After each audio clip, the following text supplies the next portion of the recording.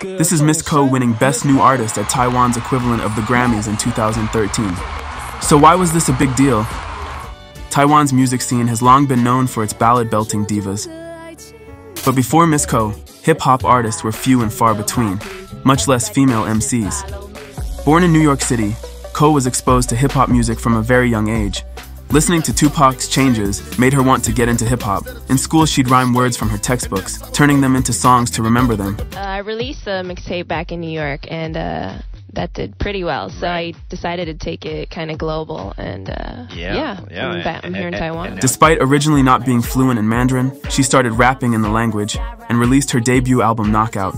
It was like nothing the Taiwanese audience had ever seen before.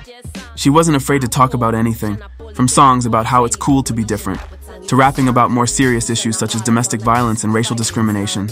Miss Ko's music is a journey through her life, touching on love, identity, and the challenges of navigating East and West.